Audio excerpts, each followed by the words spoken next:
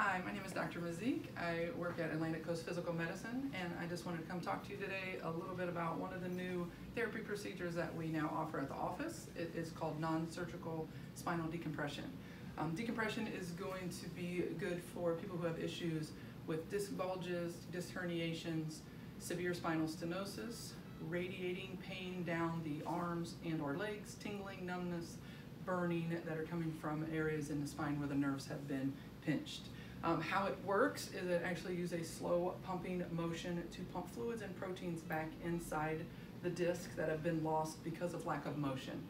Our discs actually, at about the age of 13, we lose our normal blood supply. So it's the normal motion and movement of our joints that allow proteins and fluids to get inside the disc.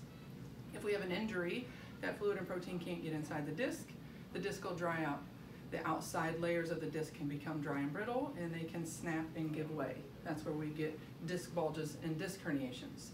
How the spinal decompression works, we use it this way, the way it's set up now for neck. We can also have patients lay the other direction and work on low back, and it's going to mimic that motion that was lost, pump the fluids and the proteins back inside the disc, help rehydrate the disc to open up the space, take the pressure off the nerves, also acts like a vacuum to draw the disc bulges back inside.